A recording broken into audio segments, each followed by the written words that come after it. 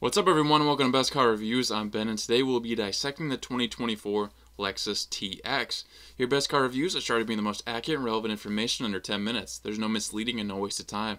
That's something that's intriguing to you and you like the content as you watch, please like and subscribe so I can continue to grow the channel. Let's get started. The new Lexus TX, it's out with the old for the RXL and with the new with this TX. And let me tell you, Acura is going bold with the design and offering you some great features on the inside as well. I'm basically going to be calling this the cool Grand Highlander as it sits on the same platform. And if you're loving the design, then stay tuned because today we're going to go through all the trims, key details available so far that matter most to you to determine which will be the best bang for your buck. All photos and information in today's video come direct from Lexus or from Car and Driver. Let's dive in. So here we go guys, we got a pretty detailed chart here for the TX. There's 6 different trims that will be available to you.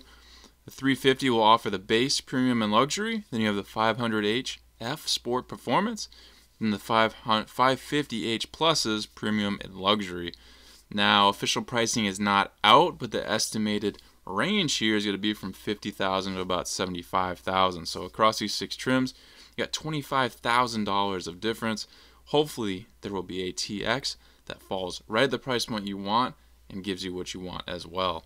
Engine options, we've got 3 of them. You can get a 2.4 liter turbocharged inline 4-cylinder, 275 horsepower, 317 pound-feet of torque on those first 3 trims.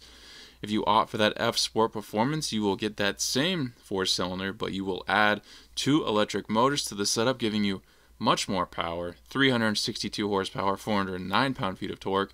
And if you go all the way up to those 550H Pluses, you're going to get a 3.5 liter V6 plug-in hybrid setup with 406 horsepower, and Lexus has not yet listed the torque numbers, but still, you can either go from that next one back to up to 406 horsepower. That's a jump that you'll definitely notice.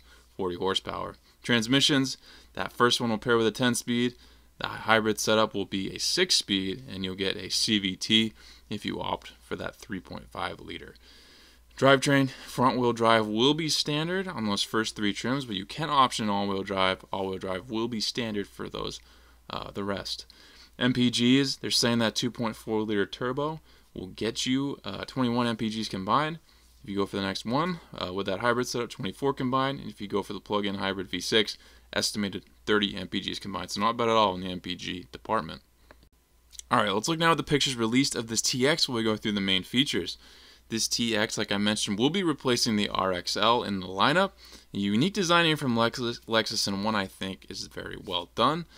At certain angles, you can definitely see the strong similarities in the body shape between this and the Grand Highlander, and of course that makes sense. As I mentioned, they share the same platform, and I also kind of alluded, I think it's interesting how even though these bodies are theoretically the same, they look so different. The Grand Highlander is pretty boring and lacks distinctive features, while this Lexus takes a while to visually dissect. There's a lot going on. Lexus calls their headlight LEDs dramatic, and I agree, they are very sharply designed. These pair with the signature Blade LED taillights, as Lexus is calling them, and along with lights, the fog lights will also be a feature. This will show off the new Lexus spindle grille, and I think it's a very attractive feature on the front, and arguably what gives it the distinct look that it has. We're seeing a lot of manufacturers trend towards these thin and angled headlight designs, so it really comes down to the grille and lower fascias to give vehicles their specific unique looks in the front.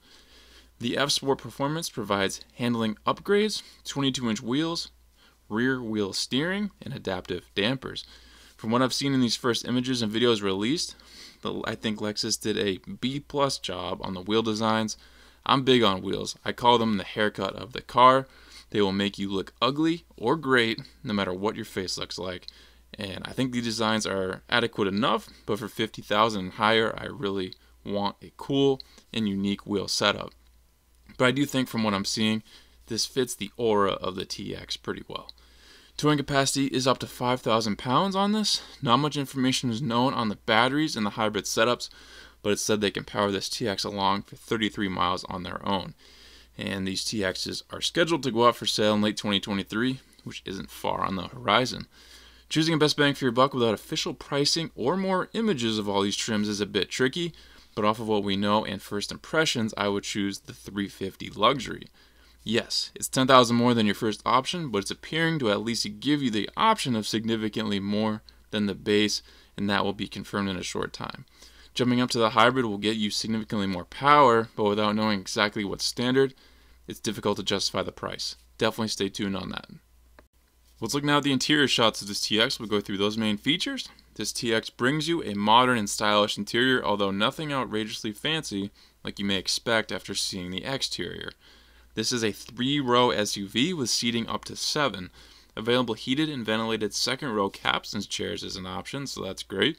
The third row is apparently very accessible, as Lexus has spent numerous hours designing a layout for easy accessibility, and obviously more roomy than the RXL, which apparently was not that roomy.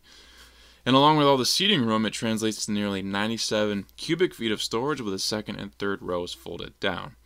You get a standard 14-inch infotainment screen with the Lexus interface software, wireless Apple CarPlay and Android Auto, and navigation is expected to be standard.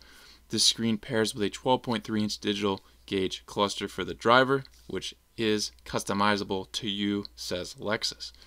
Available 21-speaker Mark Levinson Pure Play surround sound system. Most likely the standard setup will be 10 speakers like its brother, the GX.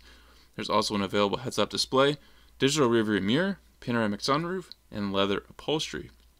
Each seat also has a standard USB-C port, and expect a wireless charger in there as well. Every TX features Lexus Safety System Plus 3.0, which is an integrated suite of active safety equipment and convenience features. Overall, I like this interior. I think they could have gone a bit more bold with the design, but I think the screen sizes are spot on where they should be, and you get what you pay for when it comes to materials and comfort, although I always think you should get leather for $50,000, even if it's the base trim. In review, guys, there's a lot of great things here from Lexus. If you're in the market for a 3-row SUV and you're checking out this, you're thinking you might want to order one, you're also looking at the one I've mentioned several times in this video, the Grand Highlander.